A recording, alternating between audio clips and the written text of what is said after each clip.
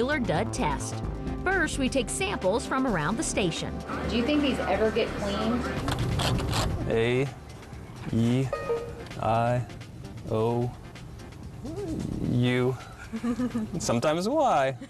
There you go. I'm gonna rub a little bit on that and down here. My mom's gonna be so disappointed if she finds out that I'm germy. I noticed there's dirt on here. That's pretty sad. That's something. Each before sample goes in a labeled bag, sure to keep it from contamination. Now it's time to bring out the clean waves. Do you want to scan it? Looks like Luke Skywalker. Yeah. The instructions are pretty basic. Begin sanitizing by holding the wand as close as possible and no more than 1/2 inch above the surface. Fox 8 on your side travels from desk to desk with our product. Do I get to do this? You're doing it. Am I really going to? This is awesome. So much fun. Brad shows us how it's done. Doesn't take much effort. Just wave the wand over the surface for a few seconds and you're done. I got the power. It's kind of fun to use, but we all notice you don't really feel like you're cleaning anything. It's weird because you're not seeing any results, like right away. Like when you wipe something down, you would see that it's clean or at least wet. Wet.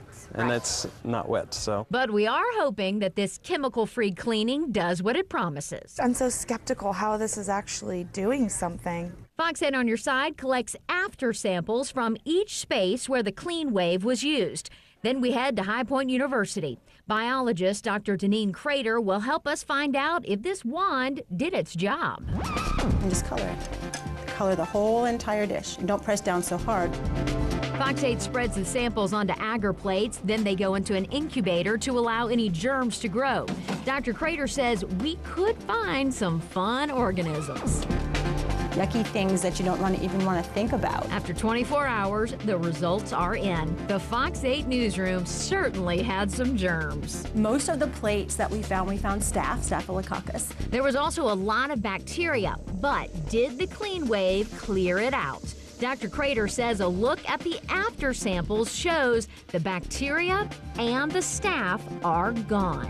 Nothing grew on them, so whatever this machine does to the organisms, it completely kills them. And our biologist says the clean wave would be able to kill more dangerous organisms like Salmonella, E. coli, and H1N1. Because there's similar types of organisms, and they killed the ones that we found. How will our results go over with skeptical Fox 8 journalists? I'm shocked to see that it did its job, what it said it did. You didn't do anything. All you did was hold a light over my keyboard. I'm surprised that it worked. It didn't seem like it would. But looking at their before and after pictures, they were all amazed. Considering what was there to that's pretty good. That's convincing. That's convincing. And you did as reasonably good of a scientific test as I've seen. So that's amazing. Well, A, I'm disgusted with myself.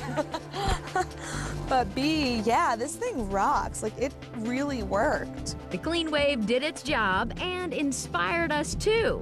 We'll be cleaning around here